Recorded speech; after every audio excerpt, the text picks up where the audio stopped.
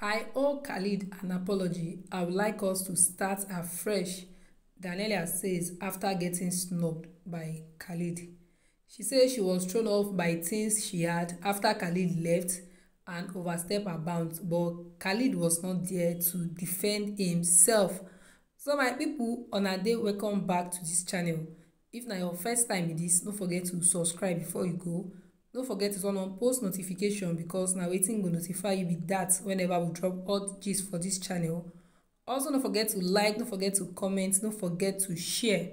So Big Brother Naija season 7 star Daniella Peters don admit say she owe her former love interest Khalid an apology for crossing certain boundaries with other male housemates in the house.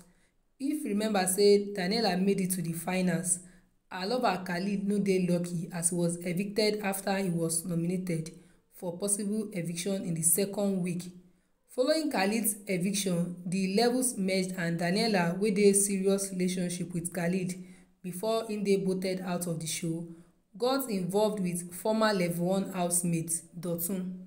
However, during the Level Up final party where all the 28 housemates, including disqualified housemate Beauty, converged for Biggie house to party together, Khalid ignored Daniella all night. So speaking for a post-eviction interview with media personality Ebuka, she admits say she crossed boundaries for the house which she believed would have hurt her former lover Khalid.